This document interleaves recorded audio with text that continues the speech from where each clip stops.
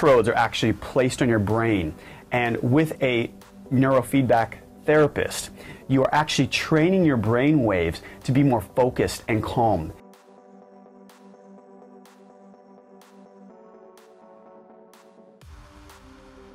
As a parent who has a child with ADD or ADHD, you may be wondering, are there other effective treatment options available? And the answer is yes. First, you're right to be concerned because there are rising rates of kids abusing these drugs either on or off label. There are more kids than ever selling these drugs to their friends, taking it recreationally, and especially in children and teens, these have long-lasting and very detrimental effects.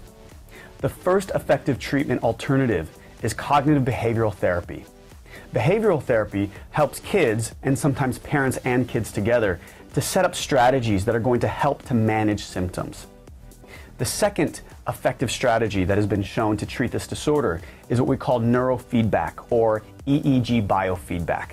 This is a non-invasive procedure where electrodes are actually placed on your brain, and with a neurofeedback therapist, you are actually training your brain waves to be more focused and calm. The third effective treatment alternative is make sure you talk to your doctor or your nutritionist about getting proper nutrition, because things like omega-3 oils, which are so good for the brain, have been shown to be really good for kids. And if your kid or you are not getting the omega-3s that your brain needs to really thrive, that can sometimes manifest itself in ADD, ADHD-like symptoms.